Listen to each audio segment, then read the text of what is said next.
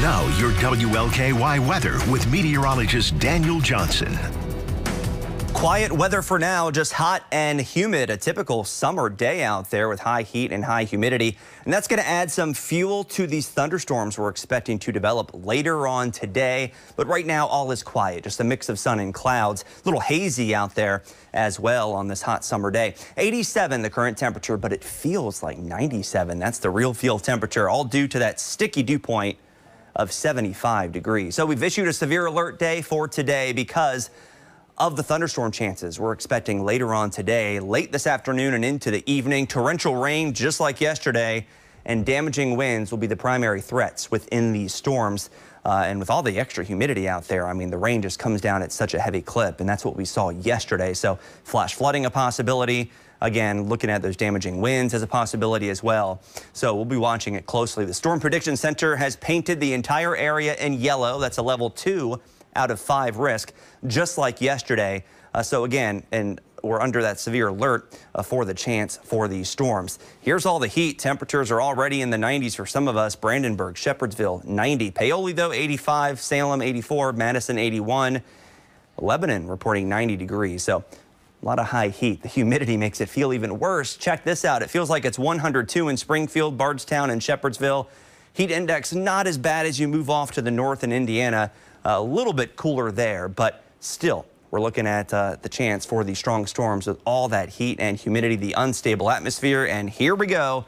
Look at this, that cluster we've been watching all morning and through the midday hours. It's already intensifying. We have our first severe thunderstorm warnings of the day being issued in Illinois.